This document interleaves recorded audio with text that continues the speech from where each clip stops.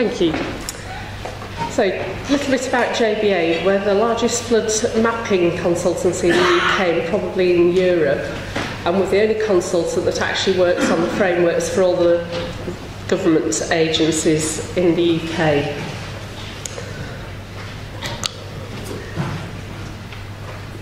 When I worked at Aviva, I was tasked with actually building a flood map for insurance, and Aviva saw flooding as just from rivers.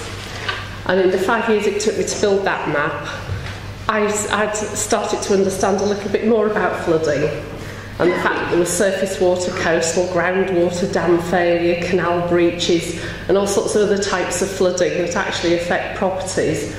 And if you're a customer, you don't really care where the water's coming from. For you it's a big issue. So when I left Aviva and joined JBA, what we were trying to do was build a comprehensive flood map that actually looked at all types of flooding. And in the 5 years since we started, we now have 70% of both the insurance and property markets. So a fairly good start. What's really important with flood mapping is that methodology changes rapidly. So updating annually is actually a really important thing.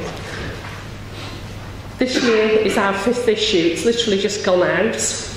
We cover 6 flood perils and for the whole of the UK. Plus we've now extended into Europe, so we have most of Europe. We also have Thailand and Asia. So a global flood map's on the way. It also has to be technically advanced. We use high-resolution 2D modelling throughout. And if I tell you we have something like 17,000 graphical processing units to do a flood map, they're big, serious computers. Luckily, I don't have to do that work. And everything's modelled at a 5 metre by 5 metre scale, so it's pretty detailed and goes down to full property level. I'm only going to really talk about the 3 main flood types: surface water, river and coastal. But just to give you a flavour of how we do the modelling, with surface water, obviously you get far more rain in the West Country than you do in East Anglia. So we have to take that into account when we're modelling. And because of the actual computation power, if you're modelling a 5 metre by 5 metre square, we have to split the country down, because in a 5 kilometre by 5 kilometre area, we do about 144 billion calculations for one surface water area. So it's pretty intensive.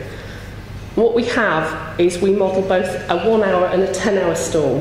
What we found is that a 1 hour storm is most likely to cause flooding in steep areas, whereas something like a 10-hour storm, well, that's the sort of thing that caused Hull in 2007. And it's much lighter rain, but it just keeps going. So we model both of those for all areas, and then we look for what's the worst flooding. And this view of Leeds is a fairly typical one. What you're actually seeing is surface water is water that runs across the land and tries to get into a drainage system, or a river as most people call them. And that's what you're seeing there, that's the river. But surface water will run along anything that's low-lying. So what you're seeing up here are 2 roads where the water's running along because they're more low-lying than the properties around them. But what insurers have been particularly interested in are these little holes. And they might be 20 or 30 properties in an estate of 1,000 that have a particular risk. And being able to identify that is really what is key to surface water modelling. And Leeds is pretty typical. You're seeing somewhere between 2 and 6% of properties have some impact from surface water. And those properties in those little dumps, they have nothing to do with where the river is. So they're off the river plain. And so when you look at something like the Environment Agency data, it won't even cover those, because the Environment Agency are looking at rivers and coastal. With river modelling, that's far more well established. Practically every flood mapping company will do river modelling. What we have is a height map, and what you're looking at is cross-sections along where the river runs.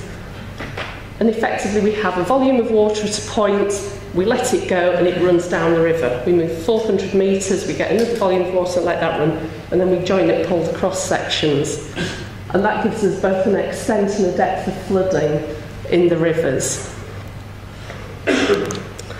So going back to Leeds, you're now seeing both the surface water and the river. The river's the blue, and you can see it does very well tie in with where we're saying the drains for the surface water was. We've modelled river undefended, and we actually provide an area of protection, because for most people, most of the insurance clients that I work with, what they want to do is decide themselves how they use that information.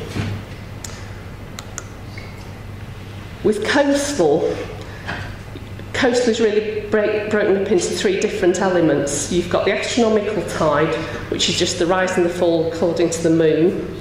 Storm surge, which is about wind and pressure. And then you've got wave overtopping. You have to model each element separately and then put them back together. And what insurance companies are very worried about is what you're seeing happening here, which is what effectively happened in 1953. A storm surge down the east coast causing a lot of flooding. What the insurance companies are very stupid about is it could equally happen there or there. And they've only bothered about the east coast because the east coast has happened. And I think that's one of the problems with flood mapping. People worry about what's already happened, they forget what could happen. And it really is a balance of knowing, you can't just look at the past, you've got to think of what's possible going forward. So that's a fairly typical example of coastal modelling. Again, that's undefended as though the defences had failed in Hull.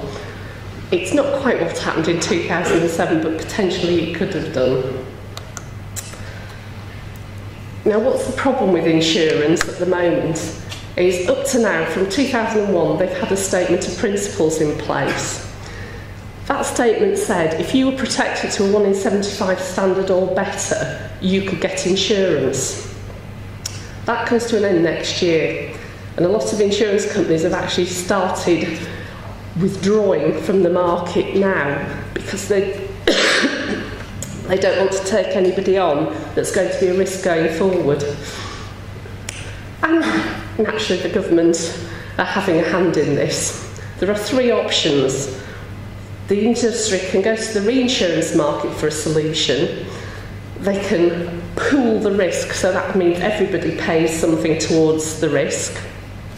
Or we can move to an open market. Pooling the risk and going to reinsurance is probably the best option, so naturally that's not the one anybody's looking at. The ABI, who sort of the Association of British Insurers, they actually prefer the pooling option where everybody, so it doesn't matter that you don't live anywhere that floods, you're going to be paying a premium towards the people who choose to live by rivers and are surprised that they flood. The open market is probably the insurance company's preferred option, but they don't say so. And the government have to actually really act as insurer of last resort, and they're not very willing to do that. So it's a bit of a mess. The fact they got rid of Caroline Spellman hasn't helped.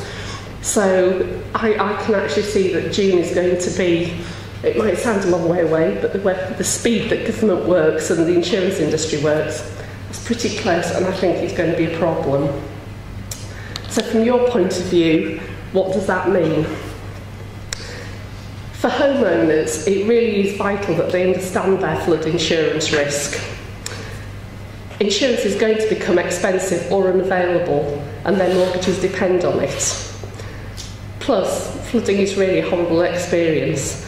If you've ever been into a house where there's sewage is siphoned up the walls in every room, even upstairs, you really wouldn't want to spend your time there. And it takes months to actually get everything back in order. Flood data is now reasonably available and very affordable. And there's much more information. What Landmark make available is the sort of the first step, and it's really a way of choosing whether you need more information or not. But for businesses, it's absolutely crucial. A lot of searches are done on address points, whereas businesses are in fact much bigger. medium and large enterprises, insurers expect to actually have done something to be proactive in managing their risk, whether that's mitigating it or protecting themselves against it. And the biggest problem with insurance is business interruption. Even if you're not flooded, if the flood stops you getting your supplies or cuts off your electricity, that's going to have a big impact on your business. And most businesses don't recover after a flood incident.